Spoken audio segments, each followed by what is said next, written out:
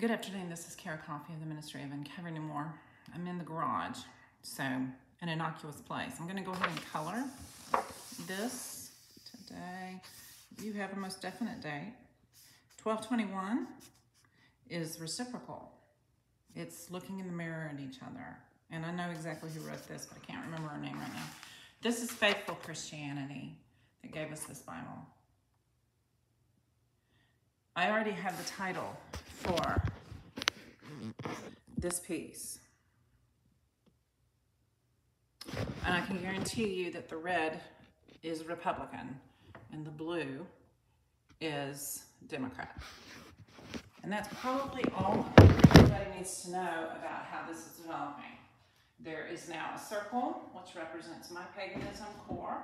And if you'll notice, there is no red in the core. And it represents a triangle. Triune God S. I have listened to enough people that I trust for years to tell you that the Holy Spirit, Holy Ghost, the Great Spirit, even if, like, say, the ancient Indian tribes and whatnot considered it male, that's their problem. Misogyny is a problem everywhere. But the Holy Spirit, the Great Spirit, is the unseen goddess. And if you don't like that, get off my stuff. I'm Todd Judah-elect. I know exactly who I am. And I've never blasphemed the Holy Spirit at all. But here's the thing. I want you to think deep about this. I'm sweeping up because I'm about to have to go sit on the ground and clean some greens. We're about to have a cold snap. And I am rearranging my art and everything, particularly painting and glitter. You have to be sensitive to other people and how you're bothering them. And so, I can sweep this up. I can also bring in my Rainbow Rexair vacuum cleaner, the best vacuum cleaner in the world, except for I want a Hoover upright. The big guys. Two, I want both because of my pain issues, and I don't think we'll ever be able to afford cleaning as a family. It's just not something we've been able to afford. I've been very thankful. At least one of my daughters has been able to afford cleaning with a full-time career, so that's very, very thankful. And I'm very, very thankful for that. But I also appreciated her attitude, her love of herself. She knew what her family was going through. She knew what was what. Her love of herself, because she basically said, forget all the other shit. I know I'm important. I know I love myself, and I know I need my house cleaned. I am way too busy. And she just budgeted it. Maybe she had to let it go a time or two. Matter of fact, the woman that cleaned her house was in the business of it and was a dear woman who I'm talking about with this Bible. This Bible was given to us, and the girl I'm talking about that loves herself is my daughter, Edith Renee. Because she was the baby when we were given this Bible. Because Curtis and I are very faithful, you name it, we've been it. Elder couple. The only thing we haven't been is pastor. And my friend and I, who are very faithful people, we don't see all the sin. We just live around it and do the best we can. And she just unconsciously said when Curtis and I had to leave the house church movement, my dad was struggling because he had been so rejected. And I'm not going to uncover what happened because I'm going to respect my parents, but I'll tell you this. The Clonics do not appreciate people. The Christian Clonics do not appreciate people. They're not the ones I'm talking about this Bible. Okay? So, the woman that was in the cultish Baptist church that I'm not going to name because that pastor, knew I was somebody. He treated me so well. And that's the hard part because his son was thrown in jail. And this is in Austin, Texas. I'm not going to release the church. I love the people. I hate with vengeance the entity of religious control. vengeance is mine, I will repay, can come through the goddess as much as the God the Father. And you want women to forgive you for how you blaspheme them. If you don't have women forgiving you for how you blaspheme them, according to, the unforgivable sin of the Holy Ghost, if you don't have that, there's going to be a hell of a lot more of you burning because of your unrighteousness towards women. Why don't you start to look at us as the very real, compassionate, empathetic, lovely people that we are? No, our crime is not out of control. No, our emotions are not out of control. No, it's none of the excuses that you put on women to demoralize them. Even in the more righteous places this happens. No, it's none of that. It's none of that. 0% of that. Okay. So, Pagan Circle is me. I knew what I was doing when I painted that. That almost looks, and I can continue it, that looks like a volcano erupting. So it's going to end up that way. How I got the drips, that's, stalactites and stalagmites, the frozen places.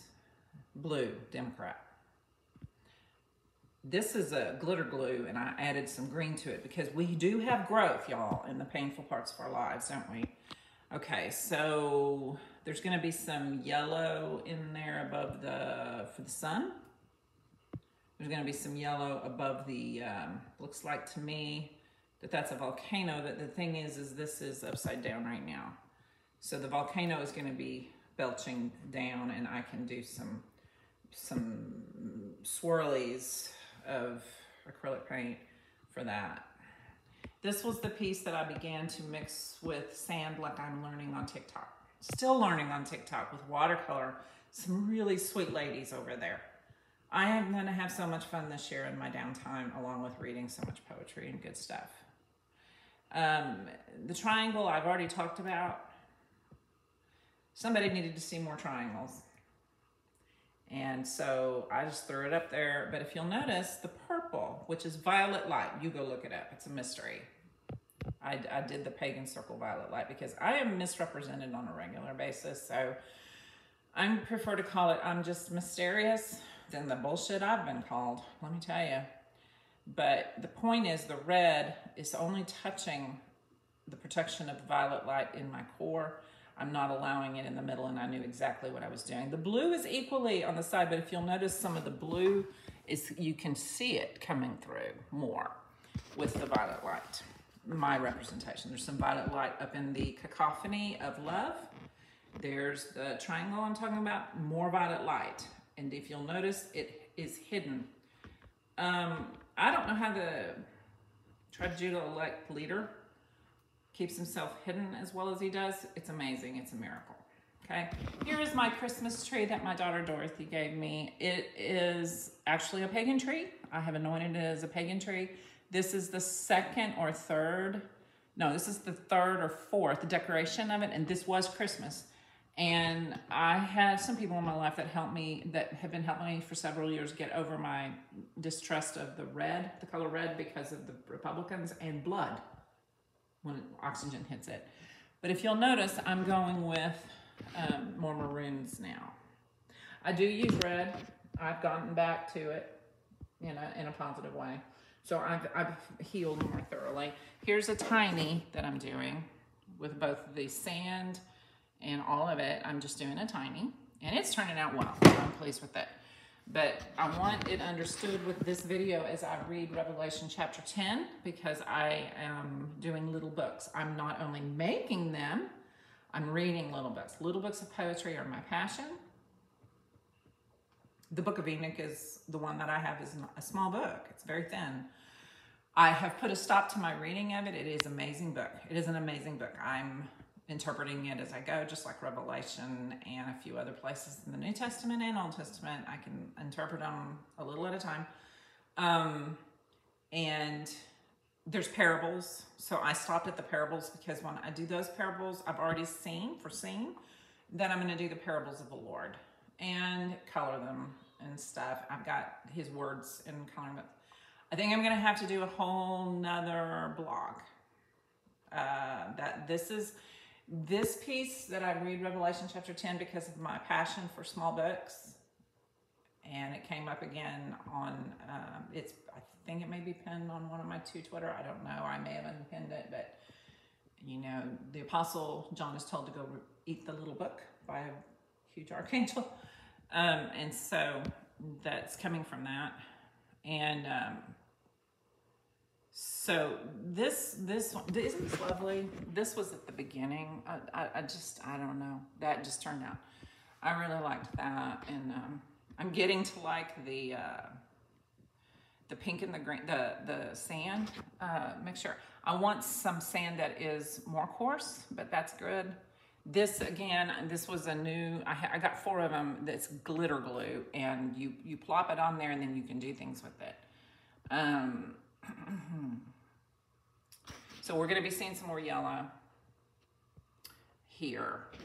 And this is called something, because if you notice, I covered this one. I have another one of this size, and it's white. These are both white. I started with black. And I have a statement to make, and it's like gravity, but this is not going on my, see all over equipment. So this is not like, I'm going to go black screen for a minute to read Revelation chapter 10. And I want respect brought back to the Word of God. I command it. So I will get a bell in a minute before I read this. Let me turn to it. But this painting is called Darkness is Not Black.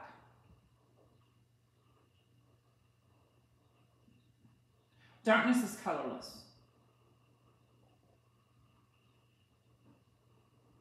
If I was going to color it something, it would be red. The red, when your blood is blue in your body, it turns red when oxygen hits it because you bleed.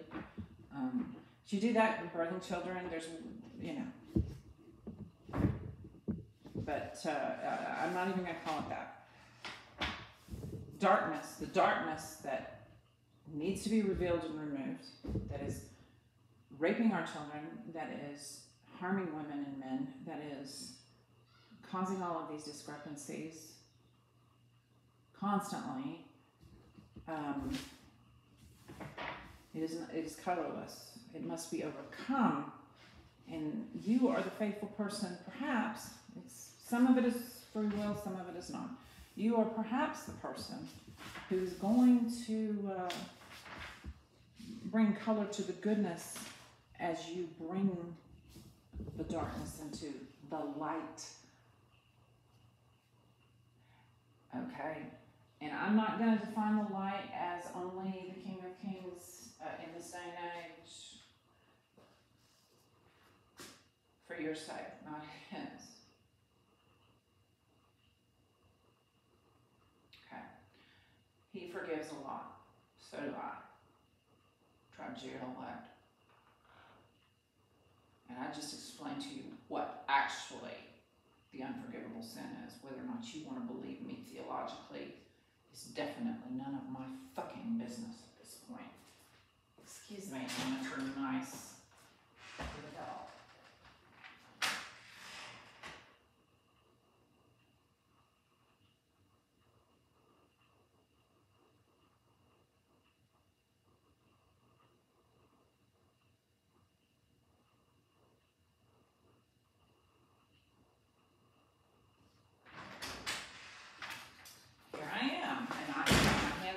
To be very careful.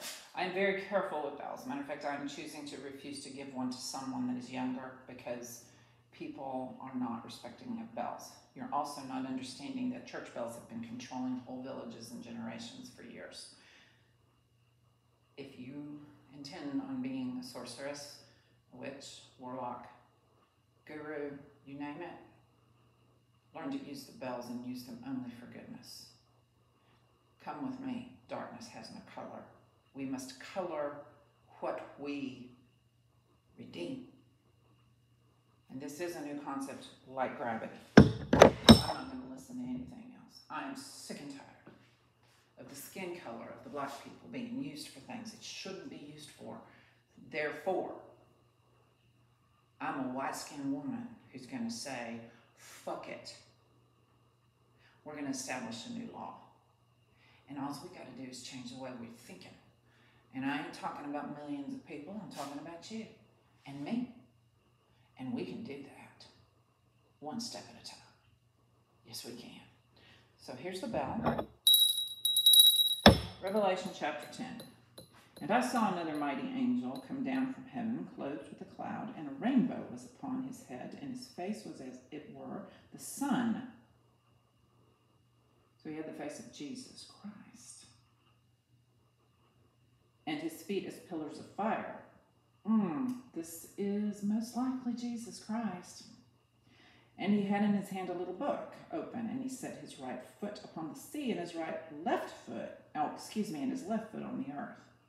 It's at least a possibility, you know. If you've seen me, you've seen the Father, says the king, in whichever language he was talking in. And now we have the Godpod show, so we've got a few mysteries on this earth. Now, don't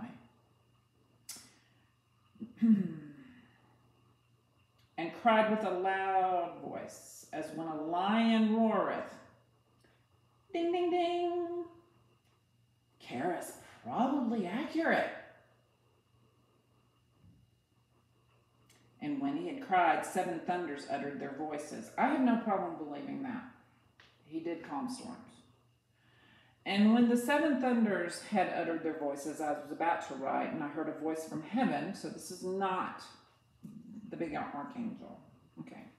And I heard a voice from heaven saying unto me, seal up those things which the 7 thunders uttered, and write them not. I do know the concept of not writing anymore. I also know the concept of fire, and I know the concept of destruction. Evolve, evolve, evolve. And the angel which I saw stand upon the sea and upon the earth lifted up his hand to heaven, and sware by him that liveth forever and ever, who created heaven and the things that therein are, and the earth and the things that therein are, and the sea and the things which are therein, that there should be time no longer. Oh my. This is an interesting point of view. I would suggest that we get the idea that it's post-apocalyptic. But in the last days of the voice of the 7th angel, when he shall begin to sound, the mystery of God should be finished, as he hath declared to his servants the prophets. And the voice which I heard from heaven spake unto me again, and said, Go and take the little book which is open in the hand of the angel which standeth upon the sea and upon the earth. You know, it wouldn't surprise me if a girl, and I wouldn't be the only one, but I'm just saying, was in the hand of a certain archangel, and we testify. And we also removed Antichrist according to the book of 2 John, and I actually did have a little conversation with somebody today, because I asked a question on my main YouTube, and he graciously answered it. I can't remember what he said, but it'll come out in the flesh. I may or may not be there. It was something to the effect of, the one thing I'm going to continue to call men into repentance for. And it had to do with the book of 2 John, because I've been pounding that poor book for years and pointed out to all of religions. Only women can remove Antichrist. So we will see what we see. I'm not saying I'm not the only one talking like this. I was delivered from the last of my very difficult sadness by Maya Angelou in one little bitty poetry book, one poem about Christmas. She delivered me. I haven't met her. I haven't even watched much of her television. Holy Spirit is here, male and female, neither male nor female, because I'm reading Revelation, so it's tricky. And this is the Tribe Judah house, and that's how I can be here, is because Maya Angelou is one of those little books. Indeed, her little Christmas book. I found it for less than $2 at a beautiful little place by a beautiful another place that I go frequently. We'll be visiting constantly right there. So I'm looking forward to those days ahead. I'm looking forward to those days ahead. Okay, so I just admitted to you who actually did the deliverance of me, and her name is Maya Angelou, and she is a black woman. And if you think her skin color is darkness, you will burn in the deepest hell. You will. You wait and see.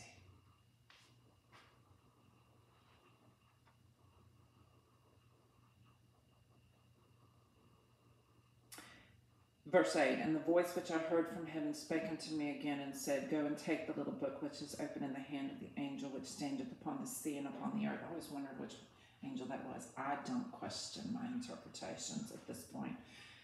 They're up for tweaking for sure.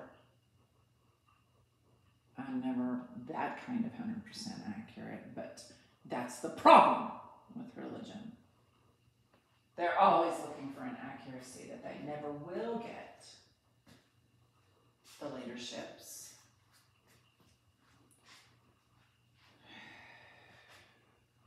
Verse 9, and I went unto the angel and said unto him, Give me the little book.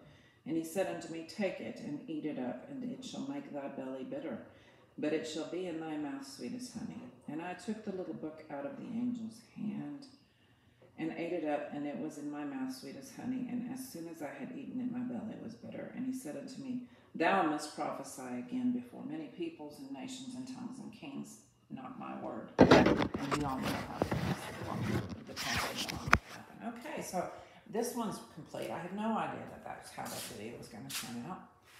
There's my lovely greens that we're eating for dinner. Because it's going to get down to like 19 degrees. And so some of my cactus that my neighbor gave me, it has to come in. So I'll show you another thing. I got one of my pole lamps in here. I need another one. I'm going to go to Goodwill. They have them for a great price. Now, this is my grow light. So I'm actually thinking of leaving 2 earth boxes right here with grow light. And just, I'm going to be opening the garage door more because, you know, I'm painting in here and my Christmas tree's in here. It's going to be the next one's colors. I don't know. I'm getting under the bed boxes and storing my tree decorations because I do intend on using them. I won't change. Once I establish them 1 year, I won't change every year. I don't believe in that. Okay. There you go. I love you. Enemy and friend and family.